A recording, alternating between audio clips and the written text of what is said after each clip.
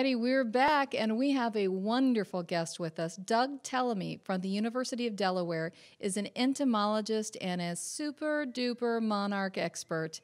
Rich, I can't wait to learn more. Yeah, I'm particularly excited about interviewing Doug because as a horticulturist, I'm very excited to learn about the relationship between insects and plants. And anytime we can talk to a real expert, I get pretty excited. So, hey, Doug, welcome to the show.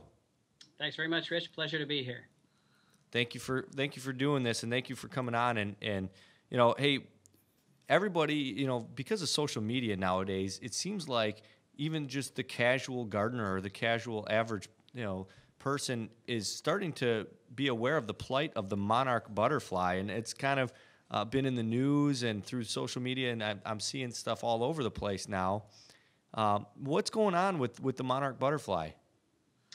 The monarch butterfly is in trouble. It has declined in population size dramatically, particularly in the last 10 years. There's only 3.6% of the monarchs left today that were around in 1976. So, wow. Oh, my goodness. 96.4% decrease. And, there were a lot of monarchs to start with. They were measured in the billions, so there's still millions left. But it's a tiny proportion of what we started with, which is certainly a very bad sign. How do they know? How are we measuring? How do we know that there's only 3% of them left? Good question. Most insects, you would not know that, but monarchs very conveniently all migrate to the same place in Mexico every winter, and people go down and count them. So they can see the entire migrating population of monarchs in the mountains north of Mexico City, and they have very, very good estimates of what the population size is. Wow. Can you tell us why it's so important that the monarchs don't become extinct? The monarch butterfly is probably the most iconic insect in the world. And not long ago, there were huge populations. It was doing well. So if we have a dramatic decline in monarchs, there's probably a dramatic decline in many other things at the same time. And we know what the problem is. We are removing the plant that they use for reproduction, and that is milkweed. They'll use any of the species of milkweeds, but milkweed, of course, is considered a pest in agricultural fields, and we have now we have products, Roundup Ready corn and soybean, where we can spray Roundup right over the crops and it kills all the weeds. So that's fair enough. We don't want the weeds in the middle of the crops, but very often we spray outside of the fields as well. So now areas on the edge of the fields that used to hold a lot of, quote, weeds, things like milkweeds, are now essentially bare ground. So that affects the monarch, but it also affects so many of our native bees that need flowering plants throughout the summer. So the monarch is a convenient way of seeing that when you do this over tens of thousands of square miles, you're taking a tremendous hit on biodiversity. What can the average person do to help save the monarch butterfly? The average homeowner can play a huge role in the future of the monarch. There are things we can change in agriculture, but we can change what we do with our landscapes right at home in our neighborhoods right away. We don't need anybody's permission to do that.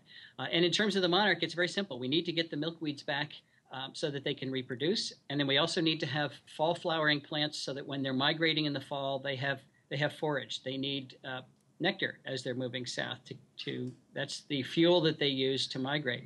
What type of fall flowering plants do you recommend? I recommend fall asters. The asters that bloom well into the fall are perfect for monarchs. Goldenrod is also heavily used. Right. All right, Doug. Well, thank you so much. This was excellent, very informative. Once again, I know I've learned a lot, and very excited to share this message with the viewers and listeners, and we appreciate you taking the time. I appreciate the opportunity. Thanks, Fred. Thanks so much for being on the show, Doug. Thank you. Thank you. Have a great day.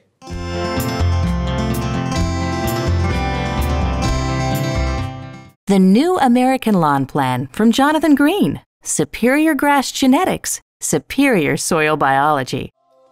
If the house, the dog, and the kids are important to you, then the yard that they and their friends play in should be important too. That's why many families have decided to go the more responsible New American Lawn route. It provides organic nourishment for the soil, not just the grass. In turn, the soil provides the optimal environment for a natural, thick, healthy New American lawn. The New American Lawn Plan improves the biology of the soil, treating the cause, not the symptoms.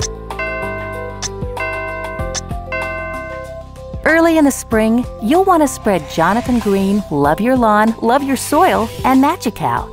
This organic duo will make your soil more alive and porous, providing grass roots with the air and water they need to be able to grow deep and strong. If you need to seed your lawn, spread genetically superior seed such as Jonathan Green Black Beauty Grass Seed. Contrary to traditional thinking, you don't have to spread crabgrass control yet. The newer technology of Jonathan Green's Crabgrass Preventer is even more effective when it's spread later in the spring. This delay allows your grass seedlings to get a good head start. The New American Lawn Plan will give your lawn longer lasting and more positive results than ever. That's because traditional lawn care that treats the symptoms, such as weeds and insects, also depletes the soil of what the lawn really needs. When you work smart, you let nature do the hard work. And you'll get the New American Lawn.